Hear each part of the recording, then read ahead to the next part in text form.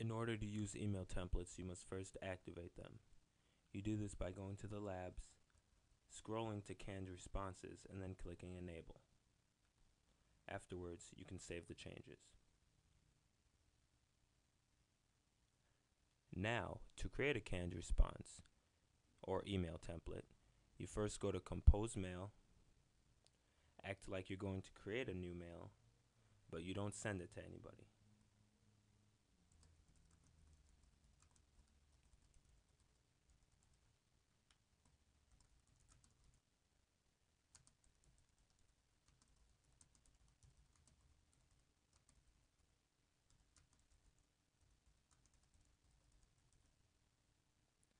You then click on Canned Responses. You can go to New Canned Response under the Save menu,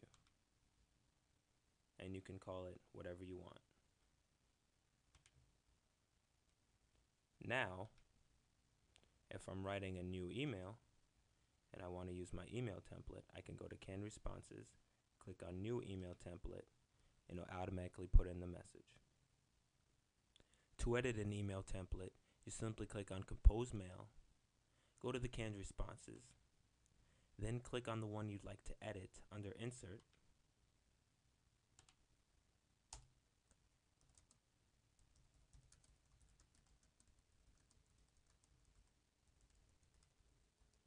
after adding whatever you'd like to add or deleting, click on Canned Responses again, click on the name of the canned response that you edited. Under Save, it'll tell you you're about to overwrite your canned response. You click OK, and you have now edited your canned response. To delete an email template, click on Compose Mail, then go to Canned Responses, find the email template you'd like to delete under the Delete heading, click on the email template, and it'll ask you if you're sure that you'd like to delete the canned response. Click OK, and now you have deleted your canned response email template.